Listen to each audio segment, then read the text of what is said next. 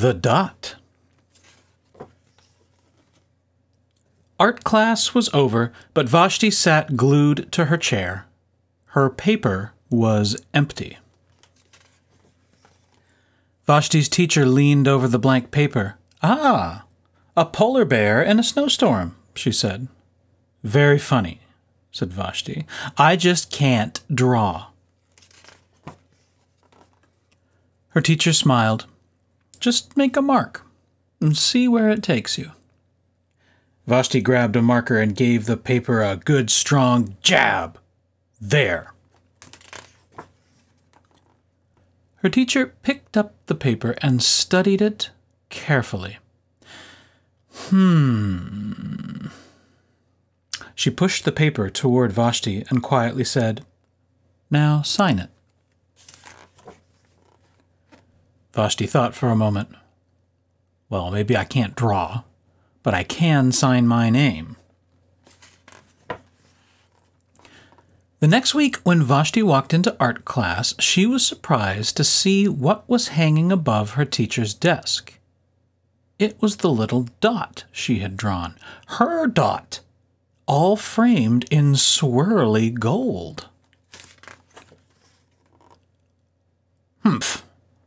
I can make a better dot than that." She opened her never-before-used set of watercolors and set to work. Vashti painted and painted. A red dot, a purple dot, a yellow dot, a blue dot.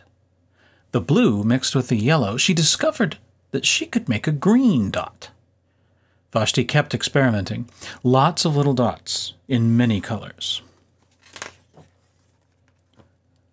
If I can make little dots, I can make big dots too. Vashti splashed her colors with a bigger brush on bigger paper to make bigger dots. Vashti even made a dot by not painting a dot.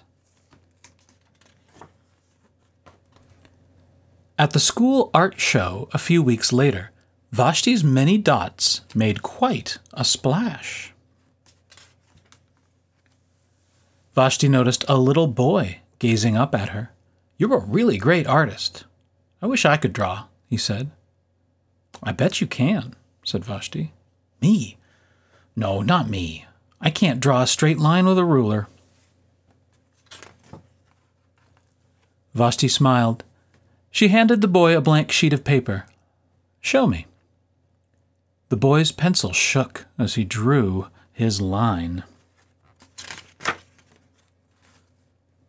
Vashti stared at the boy's squiggle. And then she said, "Please, sign it."